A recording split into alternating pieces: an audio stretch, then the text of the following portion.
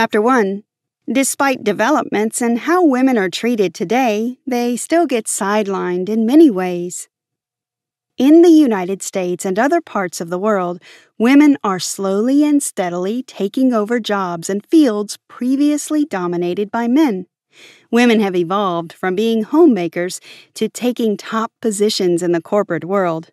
It is no longer surprising to see a woman occupying a seat on the board, just as it has become quite the norm to have a woman on a congressional seat. While there are still some parts of the world where women are treated as toys, slaves, and property, America is centuries ahead of such a biased misplacement of the female gender. Women need to rise up. There is a call for everyone to wake up and command more respect in society. However, men still rule the world, and the working world is still a tough place for women. Women are being sidelined in their places of work. With all the growth the world has experienced, there are still some companies that pay women less than their male counterparts. In addition, women occupy only a tiny percentage of the board seats, and men still dominate Congress. Aside from these external barriers, women are hindered by obstacles such as lack of self-confidence, aspirations, and the expectation to have the best that life can offer. As a result, women tend to pull back instead of leaning in. In this summary, women will learn how to climb up the career ladder and pursue their ambitions to give expression to their full potential. Also, it will help men to understand the world of women and play their role adequately to promote equality.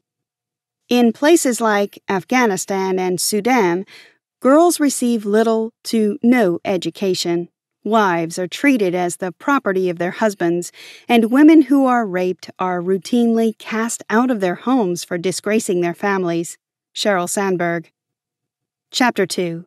Chart a course that reflects your personal and professional success and not societal opinions. Women have everything it takes to assume leadership positions in the workplace. According to the National Center for Education Statistics, girls in the United States perform better than boys in the classroom, earning around 57% and 60% of undergraduate and master's degrees, respectively.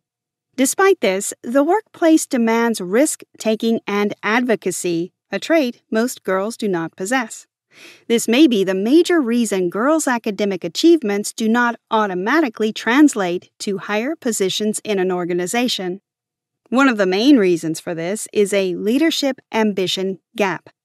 Although many women are ambitious and they desire to be at the peak of their careers, statistics have shown that more men aspire to the most senior jobs in most companies. McKinsey surveyed 4,000 employees of successful companies in 2012. The survey showed that 36% of the male participants wanted to be executive-level managers in their companies, compared to 18% of the women surveyed. Women need to start going for higher-level jobs because they have what it takes to succeed in those roles. More men aim for leadership roles than women, and this mindset even starts before entering into the company's four walls. American author Samantha Addis and her husband were going through their daughter's yearbook and got to where the children were asked what they wanted to be in the future.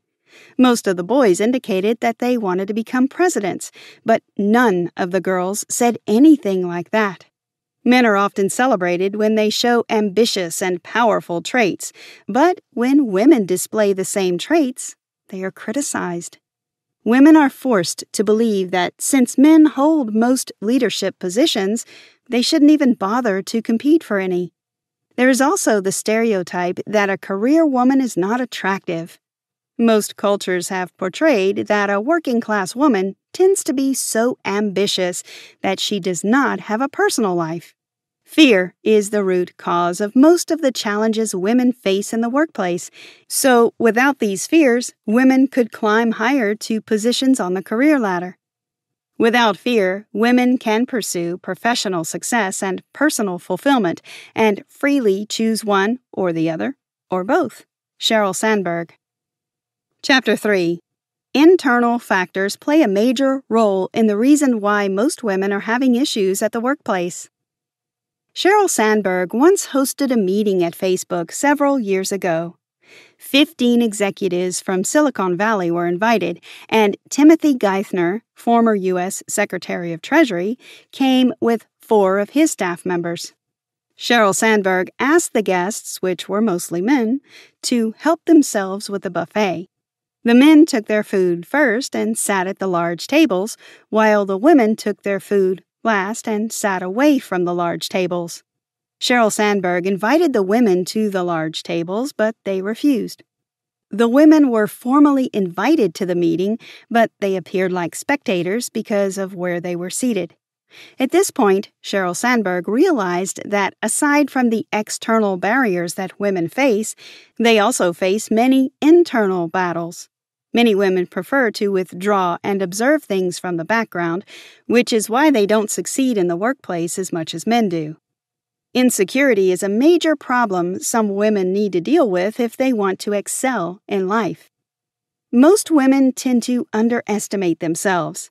Several studies have revealed that women are always quick to see their performance in the workplace as worse than it actually is. At the same time, men see theirs as better than it actually is. Men attribute their success to internal factors, while women attribute theirs to external factors. Also, when it comes to explaining failures, men look outward while women look inward. People and the media have a way of attributing women's success to external factors. For example, when Facebook wanted to go public, the New York Times wrote an article that said that Sheryl Sandberg's success was because she was lucky and had powerful mentors helping her. The statement was obviously not wrong, but the success wasn't attributed to her own abilities first. The external factors came first.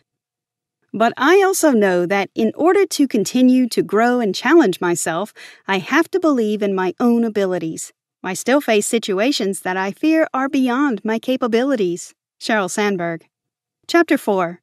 People tend to evaluate others based on gender, so a good act can be seen as bad just because you are a woman. Frank Flynn and Cameron Anderson, who were professors at Columbia Business School and New York University, respectively, researched in 2003 about the perception of people in the workplace. They used entrepreneur Heidi Roitzen as their case study. Flynn and Anderson divided their participants into 2 groups.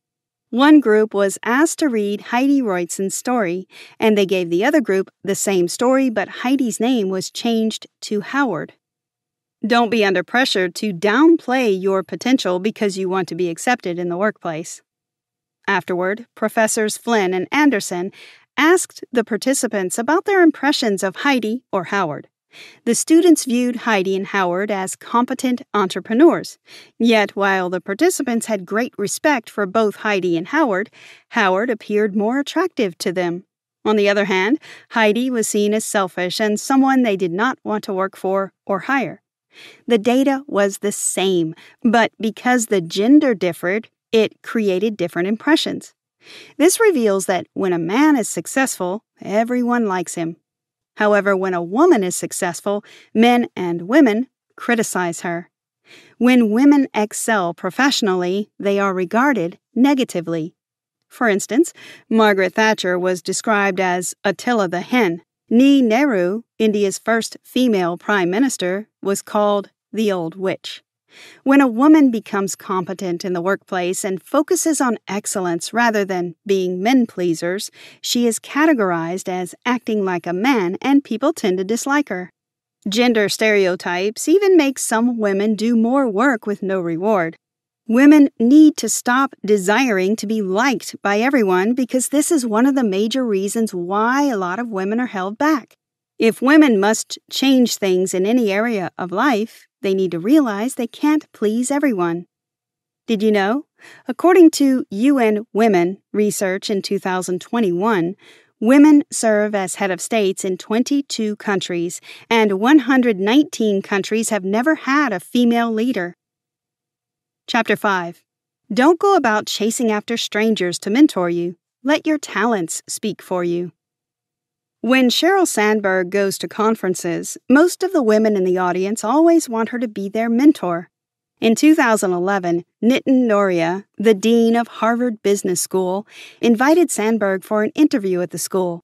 When it was time for Q&A, the men in the building asked thoughtful questions like, "What lessons from your previous work are you applying at Facebook? How do you ensure stability for your developers?" A woman got up and asked her, "How can I get a mentor?"